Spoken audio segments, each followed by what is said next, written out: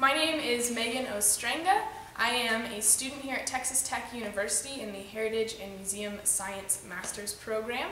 I am currently on the Heritage Management track with a minor in Museum Science. I am in my second semester of the program, and I also am a part of the Student Association here, which is the Museum and Heritage Student Association, or MHSA, and I am the current president for this spring and the upcoming fall. I am from Arizona, and I attended Northern Arizona University, which is in Flagstaff, Arizona. We were the lumberjacks.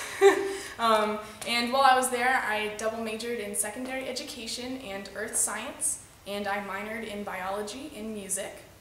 So I did a little bit of everything while I was there, and it all kind of comes together while I'm here in this program. I get to do a little bit of everything. While I was in my senior year at Northern Arizona University, I started working at Lowell Observatory, which is where Pluto was discovered. And while I was working there, I was an educator, and so I got to give tours, I showed people around the museum, I got to design programs, I worked with their camps, and it completely changed my life. I didn't realize that that was a part of education that still even was an option.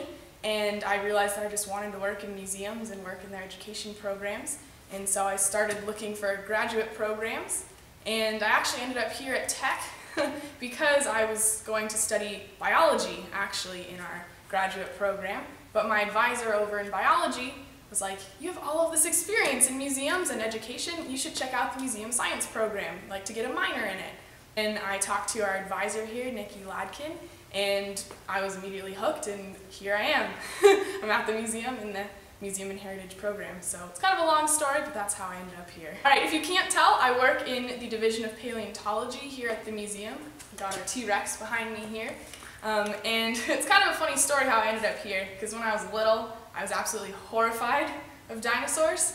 If you had told me when I was little that I'd be working with dinosaurs, probably would have started crying at the thought. But it's kind of funny that I'm here and I absolutely love it. So it's always a tough question when people are like, what is your ideal position or ideal job? Because this entire time I've always been super interested in just doing a little bit of everything.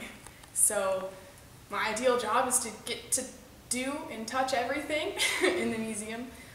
So I think going out in the field, collecting the bones, bringing them back, preparing them, and then putting them together maybe for an exhibit, and then getting to tell people about them in some aspect would be my dream job.